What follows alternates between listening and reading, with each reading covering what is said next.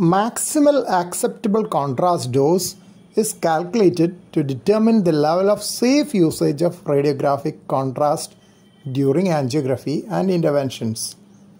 Maximal acceptable contrast is calculated as 5 milliliters of contrast per kilogram of body weight divided by the baseline serum creatinine level in milligrams per deciliter. It may be noted that though maximum acceptable contrast dose has been validated by many studies, significant number of contrast-induced nephropathies do occur even when the maximal acceptable contrast dose has not been exceeded.